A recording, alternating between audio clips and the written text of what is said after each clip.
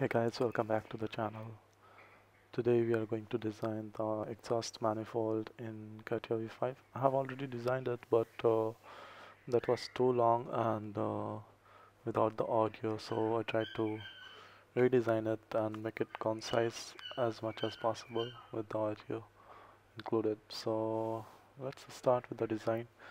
So first of all, we'll go with the part design and sketch our first sketch in XY plane. So just select XY plane and go for sketching. And in the sketching, I'll just make it a bit faster from here so that you can follow through.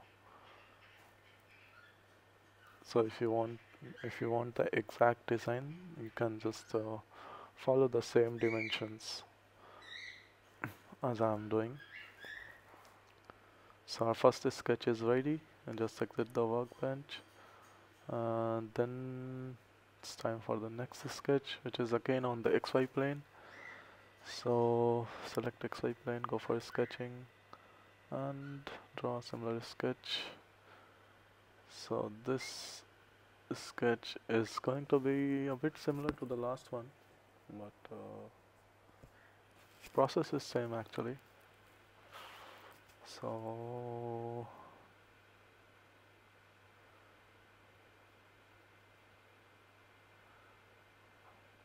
just follow the constraint systems.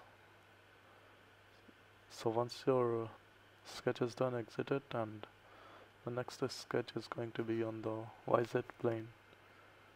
So next sketch is a bit different. And then the last two, just follow the sketching. Make sure you constrain it so that you don't get any error. So once your sketch, all the three sketches are done, exit the workbench. And then we are going to utilize the combine option, which you won't get in part design. So you have to go in generative shape. And in generative shape you can go to wireframe and go to combine. And once you are in combine, what you have to do is you have to select the first sketch and the third sketch. So it will create a combination of those two sketches, and we need one more combine here. So for that, second sketch and third sketch. So we got two combines. Now we have to make a symmetry of these two combinations. So we'll go to insert, then go for symmetry. All this is done in the generative shape only. And in the symmetry definition, just select your combine 1 and combine 2. And for the reference you can give YZ plane. So in the reference, just give YZ plane, and you'll see your symmetry appearing on the display. So after this, hide all the previous sketches, that 1, 2 and 3 sketch basically. So this is the profile which I needed for the exhaust manifold. Now we'll go to XY plane and we'll draw some circle to give it we have the path, we need the profile, so we need to give a circle. Follow the dimensions. After that, just change your workbench back to part design. Now we have the path and the profile, so we go to rib definition. We'll select the profile as a circle and the curve as combine 1. Okay. Now we have to do this 3 more times. So profile, circle, center curve is combined to, you'll get some warning. Just leave it for now.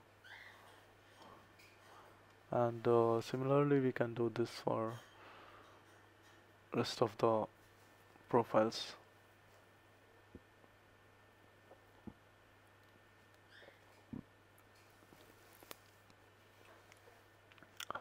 Circle again, and symmetry 1 or symmetry 2, anything.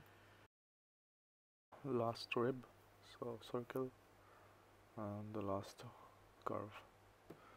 So once you are done with the rib part, we have to shell it. So in order to shell this, just go for shell, select all your endings, and then give the thickness how much you want and press OK. Okay, so now what we can do is we can select this face, and just select this face, go for sketching, and we have to sketch a profile, and then we are going to extrude it so it looks more fancy, you know. So first of all, just project the outer, then make it construction, and then we have to draw the profile. So for the profile, I'm just gonna make it fast forward. You can slow it down to see how it's happening, or otherwise you can just take the dimensions and you can do it in your own way.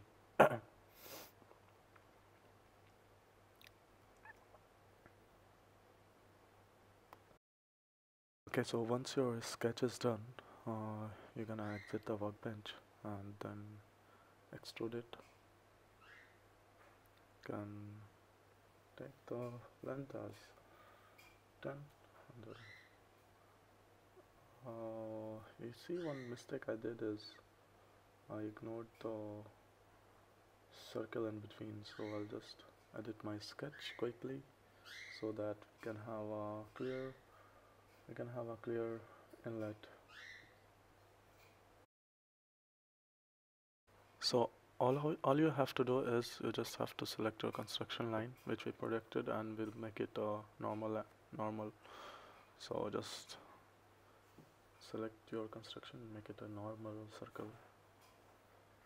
So after that, we'll do the same procedure to the outlet with the sketch.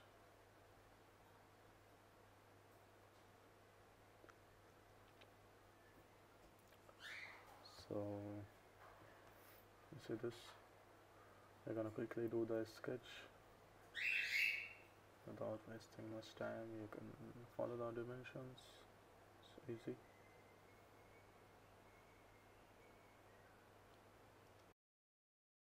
And again, once you are done with the sketch, just extrude it to a length of 10 mm. Looks perfect. So we have the outlet done, we have the inlet, 4 inlets, so one of the inlets is done. We need to just do it for 3 more inlets. So you can do it individually, or you can do the rectangular pattern. So we're gonna utilize the rectangular pattern to do this. Now in order to do that, just select your pad of the first inlet, then you have to make sure you know your spacing, and instances is 3. So in order to do the rectangular pattern, all you need is the spacing, so make sure you calculate it before doing.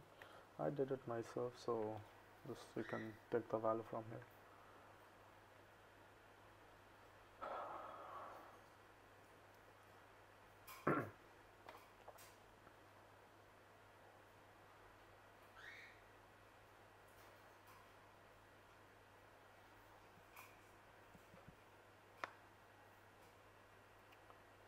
So this is how you can utilize the rectangular pattern option, and well, that completes the design. Looks good also.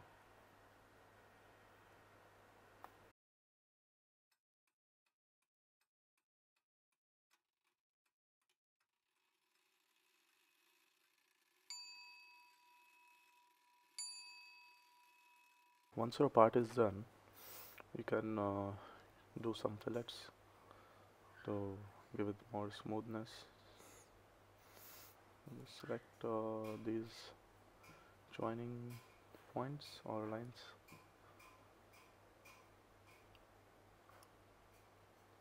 and give them a fillet.